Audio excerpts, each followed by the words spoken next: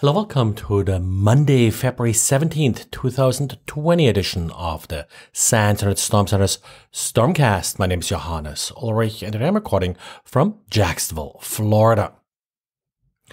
One reason why I like the Unix-ish operating systems is that, you sort of get out of the box a bunch of real useful command line utilities with the system. And, well, some of them are, of course, the popular web browsers wget and curl. Now, a normal user would probably never really use a command line browser like wget or curl or even Lynx as an example. But for a person like myself that likes to write little scripts and such, really useful, and of course also useful for malicious code to download additional components.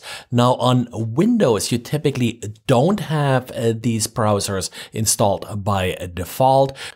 But it's pretty easy to install them after the fact, and there are precompiled binaries for Windows that in particular power users often find quite useful, but so does malicious code.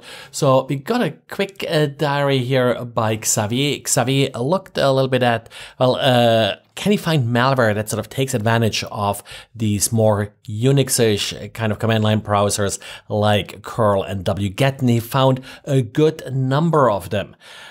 Remember, on Windows, you actually don't need to install these command line browsers. There's, for example, BitsAdmin and a number of other tools that can easily be used to download files via HTTP. But, I guess a little bit laziness, a little bit probably also that the attacker is just familiar with these Unix tools that they will install them for you. Pretty easy to spot these command line browsers based on the user agent. Yes, the attacker can change the user agent often easily, but if you do some additional browser fingerprinting or such, it shouldn't be too hard to figure out that a user on your network just download a file using one of these command line browsers, and there may be a good reason to double check what's going on. Xavier is also providing a simple sysmon rule to check if a user on your network is using wget.exe or curl.exe. That, of course, will help you if user agents got changed or if the user uses HTTPS. And yes, you may end up with some false positives, like I mentioned, where legitimate users are just using these tools because they find them easy and simple to use to download legitimate files. And Kaspersky came across an interesting InfoStealer bot that actually borrowed a trick from good old computer viruses.